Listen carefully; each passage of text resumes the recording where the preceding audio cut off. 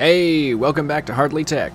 You may have noticed that I didn't release a video this Tuesday, as per the usual schedule. Well, it's all Polyphony Digital's fault. I've been completely thrown off track by Gran Turismo 7. This game is friggin' great. I played Sport for a little over a year, and as much fun as it was once in a while, I just couldn't really get into it. The online gameplay was fun when you weren't getting rammed off track. The physics were pretty good for an entry-level type of sim racing game. Graphics were okay, nothing terrible, but GT7, wow, what an update. Everything is better. The traditional style of gameplay is back in full force. We've got the everyday cars back, including the used car shop, the new car shop, the tuning shop makes a return so you can beef up your car or make it all nimble and sleek, paint it how you want, put a huge wing on it, or remove it entirely if that's more your speed. Haha, see what I did there, huh? Huh? Anyways, I decided to take a few days off and delve into GT7, and I have to say, I'm truly impressed. What? Get back to the video. Fine, whatever. I didn't want to talk about GT7 anyways. You brought it up. Fine, here's your power target video, nerd. Hey, welcome back to... Wait, didn't we do this already?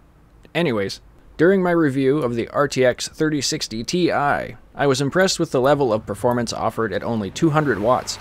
Fan noise and power limitations for overclocking aside, performance was on par with the previous generation RTX 2080 Super. When I reviewed the RTX 3060, I was very impressed with the noise level, the thermal performance of the single fan, and the thick cooler on the Asus card, and the performance offered at just 160 watts. This card's value is seriously hard to beat. There I was, comparing the 3060 and the 3060 Ti in my own time, and I honestly started to wonder.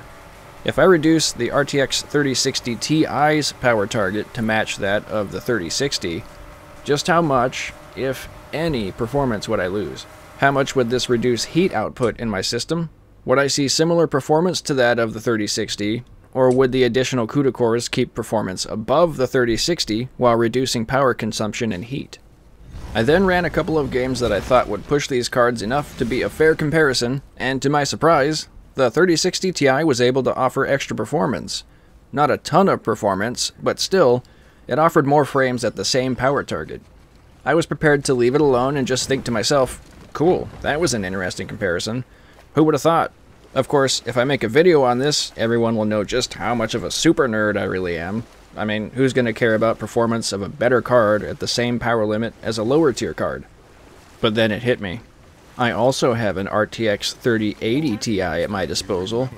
How would that beast of a flying brick perform at just 160 watts? Can I even set the power limit low enough to run this test? Yes. Yes, I can. So, here we are. I made the dang video, and I have the dang results. Super nerds, assemble! I realize probably no one out there is asking for this test comparison, but I was curious, and this is the kind of content that's at the heart of Hardly Tech. If you'd like to see more interesting tests like this one, subscribble!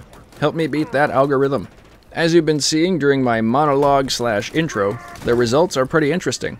The RTX 3060 is of course behind the other cards, but then again, is that really surprising? The RTX 3060 has 3,584 CUDA cores, 15GB per second VRAM on a 192-bit bus. The RTX 3060 Ti has 4,864 CUDA cores, 14GB per second VRAM on a 256-bit bus. And the 3080 Ti has 10,240 CUDA cores. Hot dang! 19GB per second VRAM on a 384-bit bus. So it would seem like a no-brainer, right? Wrong! The 3060 Ti and the 3080 Ti offer pretty similar performance in each of these games, with the 3060 generally being within 5 frames per second, sometimes a little more, but still, very commendable performance.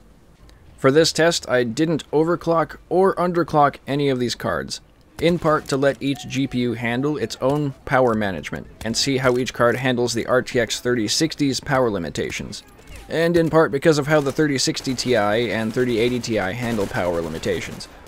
The 3060 Ti being a 200 watt card, every 1% power target change is essentially a 2 watt change in consumption. The RTX 3080 Ti being a 400 watt monster, every 1% of power target change is about a 4 watt change in consumption. So I matched up the power limit on a game-by-game basis, since each game pushed the 3060 to a different level of power consumption. I also chose 4K as our test resolution to make sure we're pushing as much of performance constraints onto the GPU as possible, as lower resolutions will tend to be more CPU limited, and we want to be GPU limited for this test. This way we maintain as stable and as constant a power draw as possible, so we don't get big dips during test runs. At 1080p and 1440p, the RTX 3060 has a habit of reducing power consumption down to about 120 to 140 watts. I wanted to keep the 3060 as near to its standard power target of 160 to 170 watts as possible.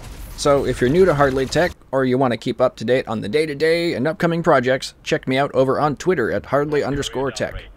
In testing the 3060 Ti, depending on the game and the VRAM usage, it tends to trade blows with the 3080 Ti. We see a very minimal core clock reduction to about 1600 MHz or so on the 3060 Ti, and at about 180 watts, the 3060 Ti will maintain about the same frame rate as at the 200 watt power limit.